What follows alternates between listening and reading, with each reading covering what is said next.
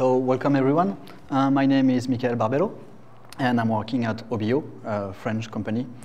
We are upstairs in front of the restaurant if you want to see us. Today we'll talk about EMF Compare, but first of all I would like to talk a little bit about the Louvre and why I chose these pictures as my first slide. It's because EMF Compare is about computing differences, and when you compute differences you are computing deltas. So I thought it was a good idea to use the Louvre. So first question, it's for you. Who know what is EMF? Okay, almost everyone. For people who don't know, just think about EMF as a framework for Java beans on steroid. So when I will say, I will talk about EMF model, just think of data structure done with almost Pojo. But it doesn't matter because it is precisely what we'll not talk about. What we'll talk about is about computing differences and computing changes. You may be used to this kind of comparison editor to merge, to diff and merge a textual change. So we merge, meld, and obviously the Eclipse text compare editor. Actually, EMF Compare is working pretty much the same way as this kind of tool. So it takes two EMF models as input, and by combining them, it computes a comparison and outputs its results, from which you will be able to do some merge operation between your model. And great news, it also works in three ways. So you can compare three models with one common ancestor, and then you will be able to have conflict between your models. So you will be very happy with that, because solving conflicts on model may be quite hard. EMF Compare is not only the engine, it's also the integration with Eclipse. It is very well integrated with the Eclipse Team API, so it means it works seamlessly with CVS, eGit, and almost Subversive. We're still struggling with Subversive, but it's an ongoing work. And as a tagline, if I have to introduce EMF Compare with few words, it would be that if you can inject any data within EMF as an EMF data, EMF Compare will let you diff and merge those data for free. But today, I want to show you some use cases of EMF Compare which are not related to how to handle different versions of a model in a source code management repository. So I would like to show you how you can compare arbitrary structured data. I want to show you how you can use EMF Compare to handle binary compatibility breakage when you evolve your API. And finally, I want to show you how it can help you to define incremental transformation with your model.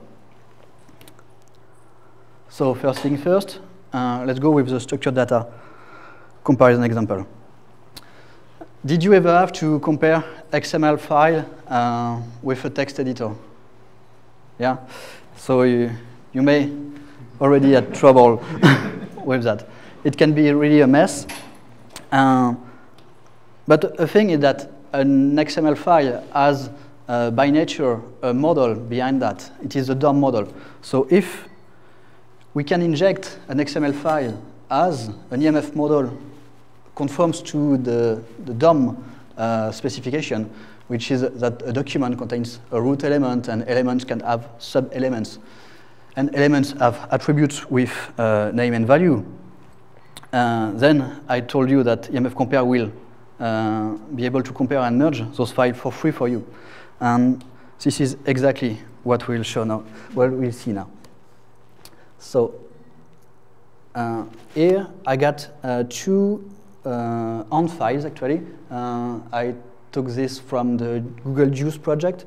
So I got two revisions, and it's not very obvious to see the changes between those two files. And as you are expecting, if I compare it simply, I got the text comparison, and it's a mess to understand.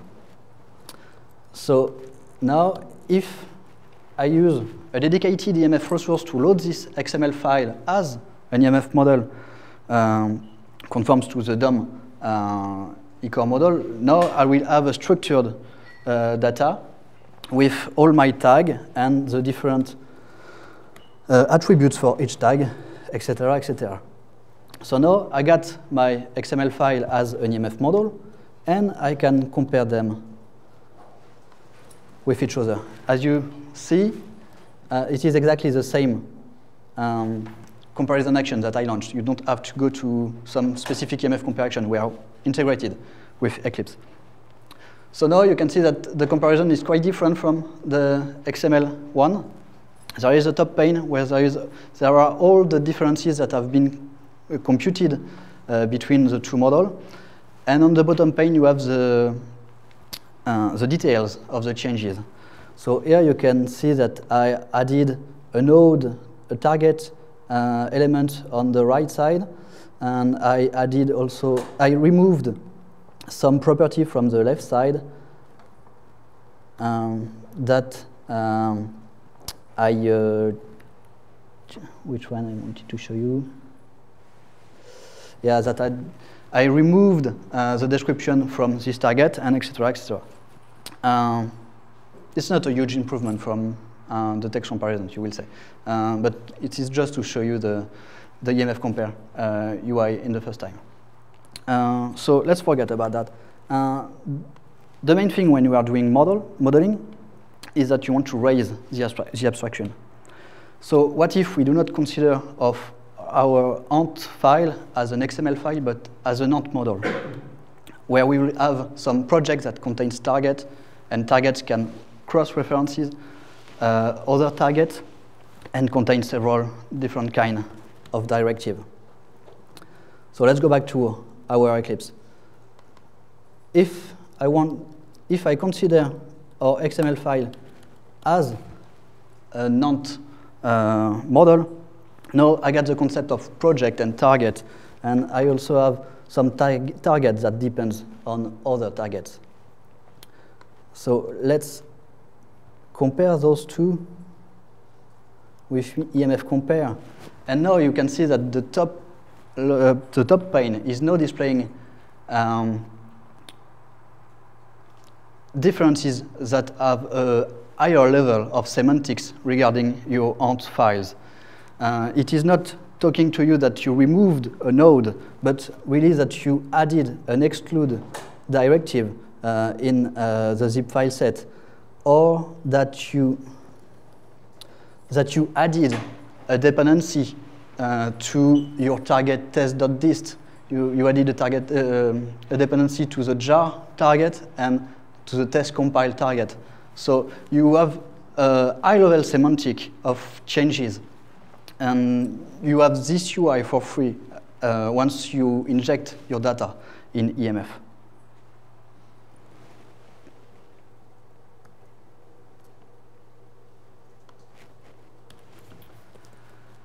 Okay, first use case. Now, how EMF Compare can help you manage Java API evolution. If you ever try to trace all the binary compatibility breakage during Java development, and if you did it without any tooling, it may have trouble your vision on the Java development. There are some documents, at least all the rules for not breaking binary compatibility. Here is an excerpt from this wiki document on the Eclipse website, which say basically that if you delete a method from an interfaces, there are no restrictions. You are always breaking compatibility, the binary compatibility. And what is great in this document is that it starts from the change. And it is exactly what EMF Compare can provide you, to compute the change between things. And there, the thing that we want is the Java files, your Java program, as an EMF model.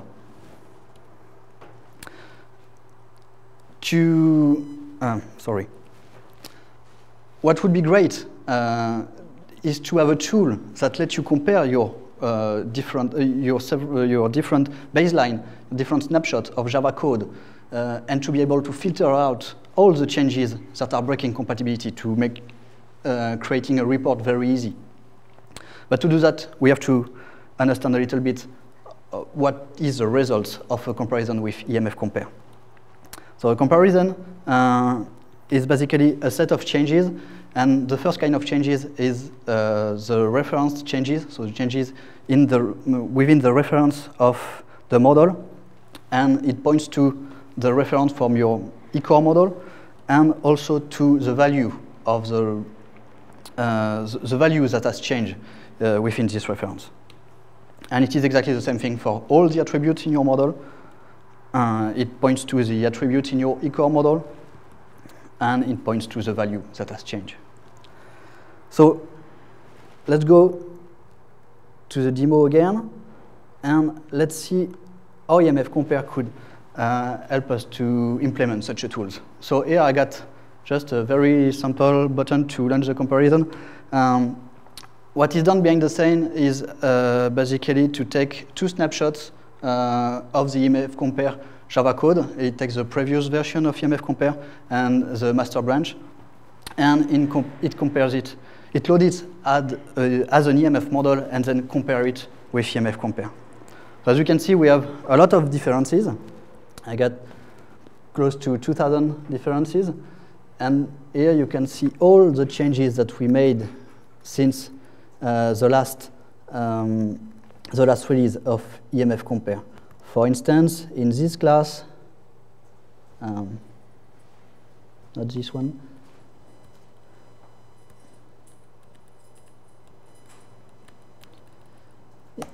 For instance, in this class, we added a method, and we also changed the Java doc. And here you can see that we are reusing the Java comparison, so you have syntax highlighting and all these kind of pretty things that you want to get when you compare Java code, etc., etc. But it's still a lot of changes, and to identify binary breaking change could be quite hard. With EMF Compare, you are able to provide your own filters to this view. So here we implemented a filter to filter out all the changes that are not breaking binary compatibility. So if I activated this filter, you can see that now most of the changes have been filtered out, and now I got only about 50 changes in this view that are only binary breaking change.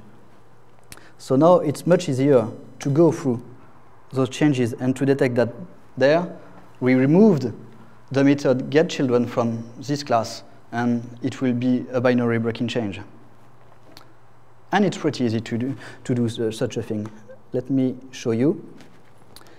Here we implemented some of the rules that are listed on the wiki page I pointed you just before in the slide. So for instance, here it is the rule for breaking change when you add a member to a Java class. So here we are defining a predicate on the output of EMF Compare, which is a reference change there. And if the reference change is an addition in a reference which is containment and whose value is a member of the Java class, then I will have to check all of these things to be sure that I do not break the binary compatibility. And this is all the code that we wrote to make the thing that I showed you just before. And we also provided this filter as an extension point.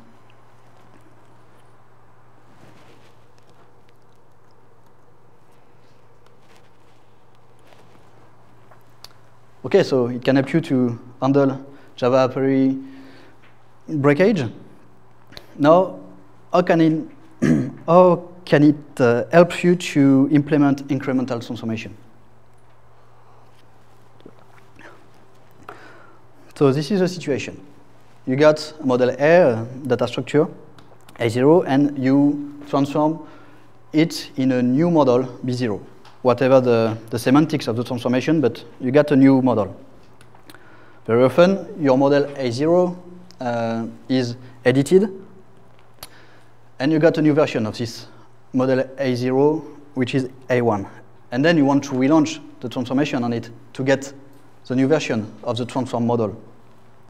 But what happened is that you get now two models as the output. And this is not what you want.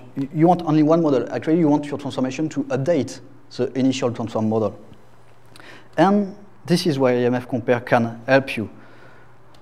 Because EMF Compare can compare the two initial model and produce the comparison, the results of the comparison as an output. And then you will be able to define your transformation not from the initial model as an input, but with the comparison as an input. So instead of saying that from something in A, I want to create something in B, it is the transformation is about when I add something between two versions of A, I want to create something in B. And we got something about that.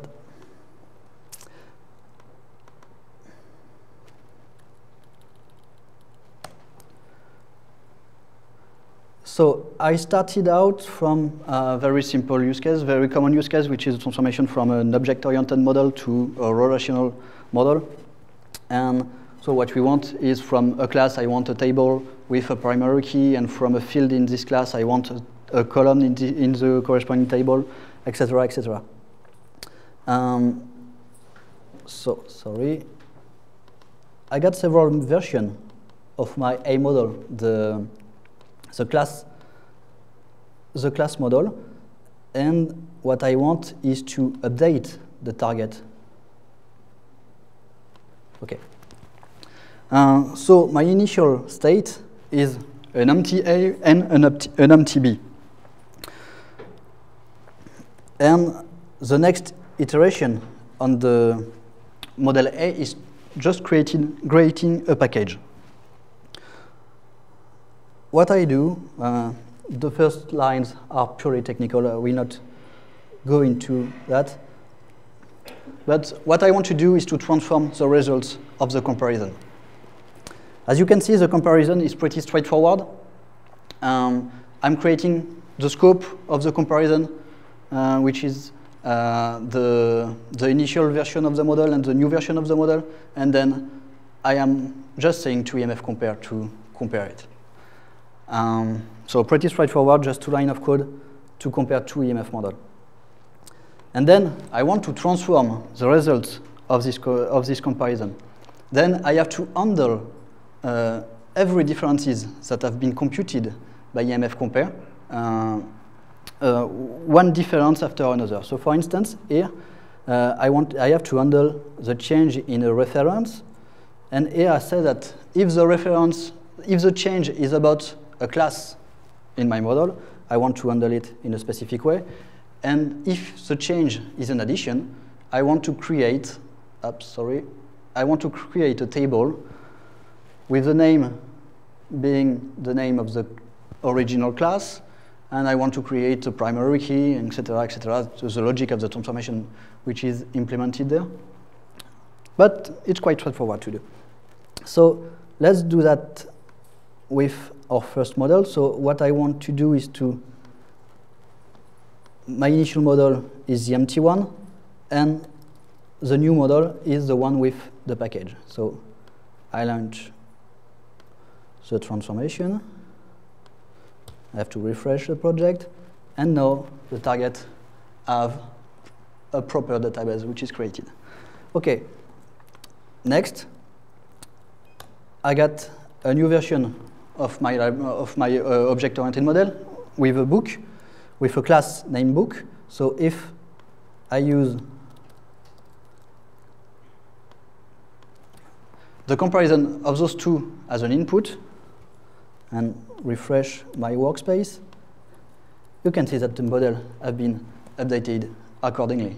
And so on and so on. So the transformation is really incremental. I am only updating the target by implementing the transformation in terms of the results of the comparison of the two initial models.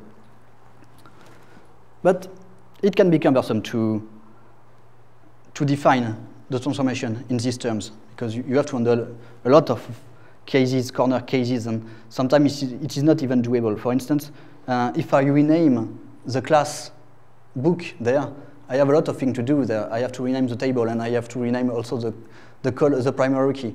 And this is what I do there. But to implement all these cases, all the changes possible in the initial model may be cumbersome. So there is another kind of incremental transformation that is possible to implement with EMF Compare. So let's get back to our initial state with the transformation of our two initial model.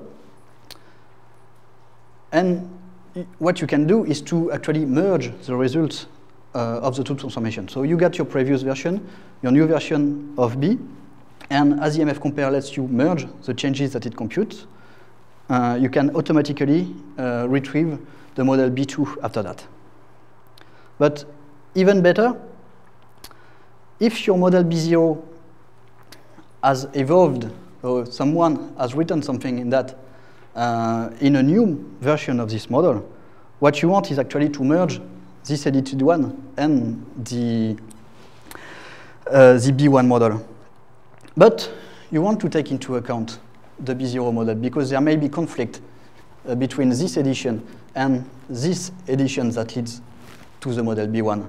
And as EMF Compare is handling three-way comparison, you will be able to know if there are conflicts between all these models. And if there is no, or if you handle it manually, you will get the model B3 thanks to EMF Compare. So I will just show you the code to merge the model. It's pretty simple. So here's still the loading technical thing. And now, as you can see, I am retrieving the original version of the database, the new version, sorry, of the database, which is the model B1. And here, the new version, the old version, which is the model B0, I am comparing it. I am sorry. I am comparing it. Then I am retrieving all the mergers that are available for the changes, and then applying the merger to each diff that have been computed. And then you will get the model B3 at the end, which is the merge of B1 and B0. And now the transformation is very straightforward to implement, because it is very procedural.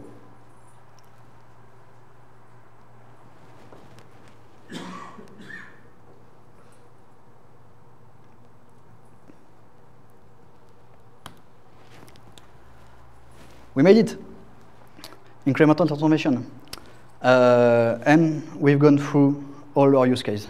But I got one more thing to show you. It's about graphical comparison, because I only show you one aspect of the customization of EMF Compare through filters. But we have many, many other extension points to customize the UI. And for instance, this is the kind of customization you can do, and which is provided actually by EMF Compare. And here, I'm sorry, I will use some very modeling thing in this talk. It's just a papyrus model, so a UML model, and I want to compare those files. But I don't want to see the trivials that we see just before, but I want to reuse this view. So here, I am comparing the three files and defining which is the ancestor.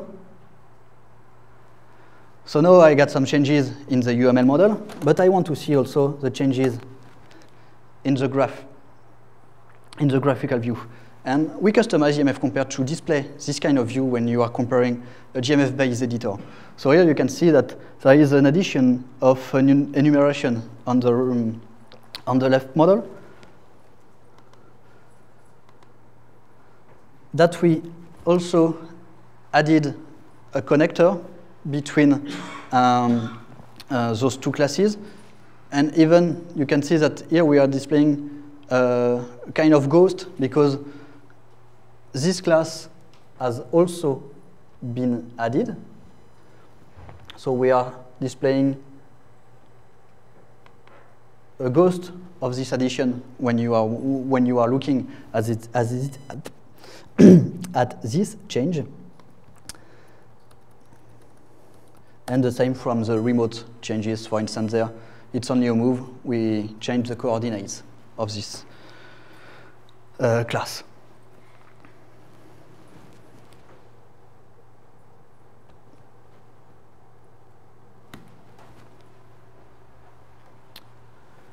Okay, so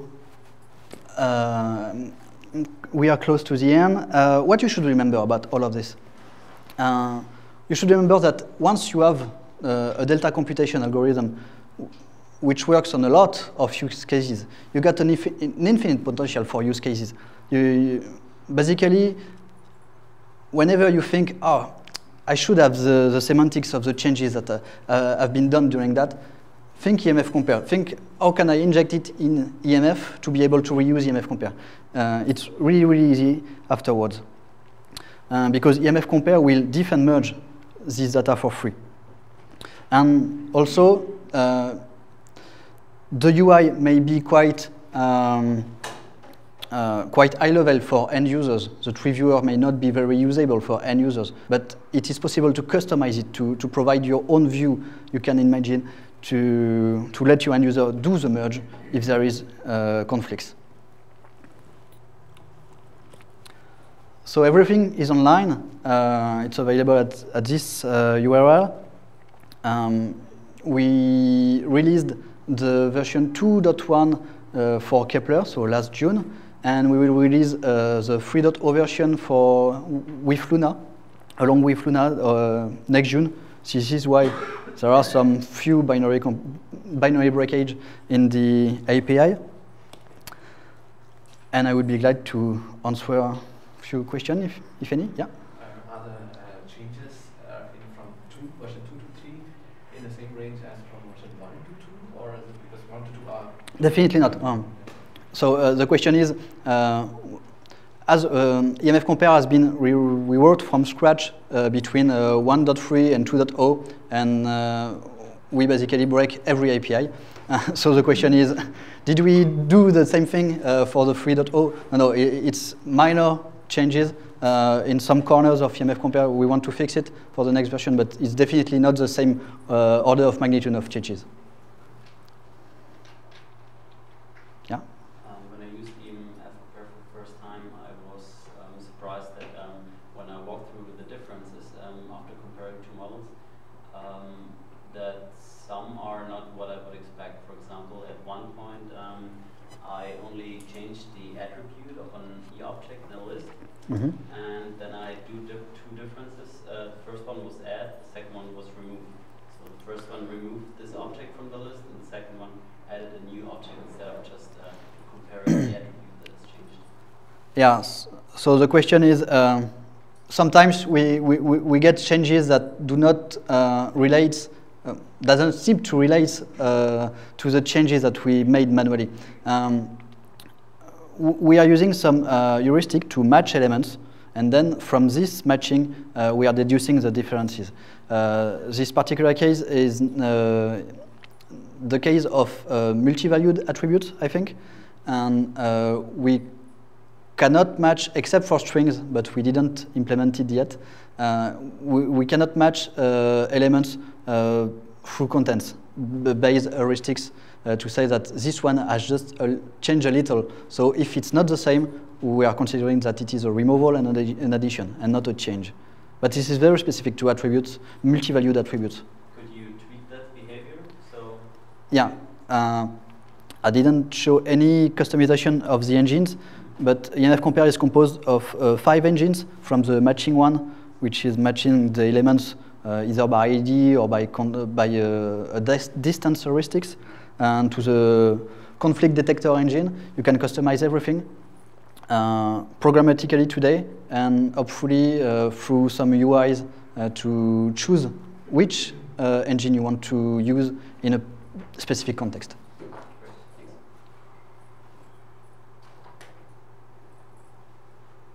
No more question? So I'll be around there until tomorrow, and we have our booth, our OBO booth upstairs in front of the restaurant. So do not hesitate to come to me if you have any more questions. Please leave feedback for every session, and this one also, on the website of the Eclipse conference. It's very important to have feedback, see if you liked it or not. But if you liked it, you should add feedback. And I want to thank you all.